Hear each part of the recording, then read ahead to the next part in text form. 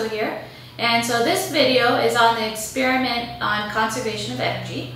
And so the goal for this experiment is to take our SmartCart, here I have one in blue, and we're going to we're going to release it from various initial heights, and then we're going to measure the velocity at a certain reference point, which is going to be close to the bottom but not quite there, and see, and hopefully we'll see some kind of correlation between the initial height that we release the carts and the velocity of it at the reference point. So for the reference point, we're not going to, and because as you've seen before, like it takes some time for me to stop and it kind of gets curvy or whatever, so I'm going to actually have the reference point a little bit higher. And so my reference point I'm going to use, I don't know if you can see here on the track, there's like a yellow strip with numbers. And so that's actually centimeters. It's starting from 0 here at the bottom, or at this end. I'm not going to try to say left or right. At this end it starts at 0, and at this end over here it ends at 120. So this is 120 centimeters long. But instead of, as I was saying, instead of using the end, I'm going to use a reference point of 20, where it's marked 20 right here. And I'm going to use this meter stick to measure the actual height of what it is at 20. And so I'm going to measure the height of the track right where it's marked 20, and I see that it's 6.3. Okay, 6.3 centimeters. That's our height of the reference point, 6.3 centimeters. Okay, the other thing that we've got to measure here is the mass of this, because potential energy depends on mass. So let me pull up my scale. All right, I got 0 grams. Let's put our cart on there, and we get 270 grams. So our cart has a mass of 270 grams. All right, so I've done that. All right, put that cart over there for now. Let's see, we've got the height of our reference point. And then how do you know the actual height? So instead of actually coming down here, I guess I could do this, but, and then you can actually measure the height of here at 30, here at 40, here at 50. I could do that, but it's much more fun to have you guys do trig, right? So instead I'm using my phone, and I can actually measure, hopefully this will work. I can actually measure the angle of the phone when it's at 0 degrees or as it tilts, as it's laying down. So I'm going to put it here on our track and start measuring it.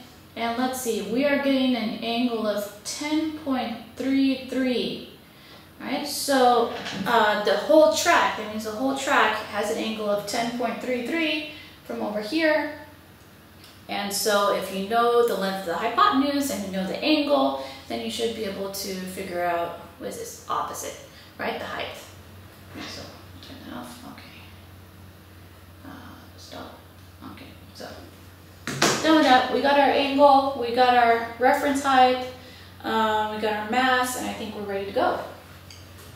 Right. One thing that's important is being able to say, okay, well, this is a 20 marked on my track, but what exactly is that on the computer, on the Pasco, right?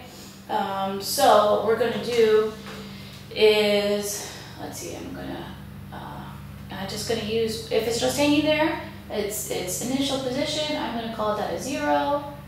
So this is run 1, and so I want to see what's the actual position of 20. So I want it to be right where the magnet is at the end of 20, and hopefully that's reading at, I guess it's a 0.2.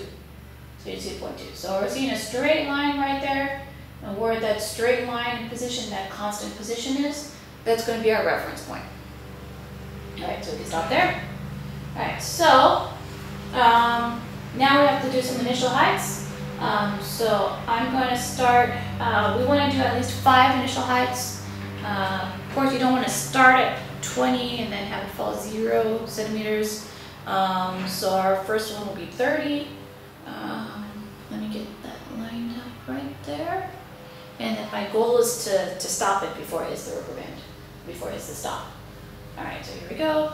I've got it lined up right at 30. Okay, press start. And there you go. Okay, that was so small you probably can't see what happened. But hopefully you'll be able to find out where it has a position of 20. Oh, interesting. Oh, you have to start doing that run from the actual 20. Okay. Okay. Sorry. You gotta actually start the run at 0, or at that same 0. Alright. Okay, and then I'm gonna pull it up to 30. Okay, there we go, yeah. And then I'm gonna release it up. Okay. So you can see, oh, very small, you can see where it starts returning back to the origin again. And then as it's returning back to the origin, find where it crosses the 20 point, right? And that's gonna be our reference point, right? So that was with an initial, sorry, I should have said clearly, initial height of 30, which you have to convert that into an actual height. All right, so I'm gonna start. Okay, that was run 2. Next one will be run 3. Okay, so here we go. For run 3, I'm gonna get start. I'm gonna start, I'm in my initial position. I'm gonna pull it all the way up to 40. Line it up at 40, hold it there. Okay, now it's stable at 40. This again is run 3. And release, stop. Okay. And of course they had to big stop there. Alright, so again you should be able to find right where it hit 20. Right? Okay. Let's see, from 40. Okay. So that's run 3. It's a little bit confusing that 40 is run 3. Okay, whatever, it is what it is. Okay, so the next one we'll have 50, right? Start. Okay, we gotta run it all the way up to 50. Get my hand ready. Oh, I gotta press start. Oh, it's already started. Ah, yeah, of course. Okay, and all right, got it. Alright, so run 4 was starting at 50. Alright, start again. So it's at 0.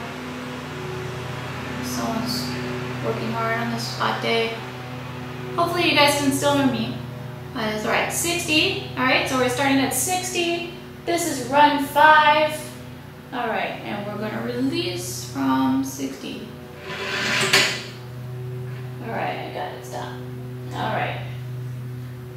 Getting further and further. All right.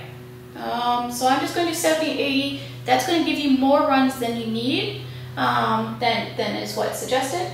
But that way you can pick and choose what looks nice. If the first 5 runs actually look nice, then you can use them. But if one doesn't work out, then you can use another one. All right. So let's start again. Okay, this is run 6. Run 6, I'm going to 70.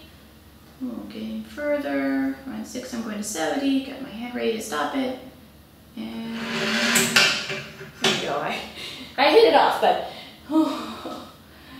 alright, but thankfully I hit it after it already passed the reference point, so that's why, again, that's why the reference point is not the very end, but it's a little bit further than that. Alright, that's run 6, alright, here's run 7. That was 70, and here we go, 80. So this is the highest. Actually, I could do a 90. Maybe I'll do 90. Okay. Okay, but this one is 80. This is what? Run 7. Run 7, starting at 80, and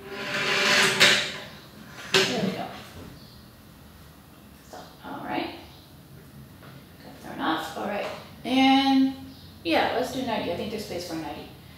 Okay, and then we got run 8, starting from 90.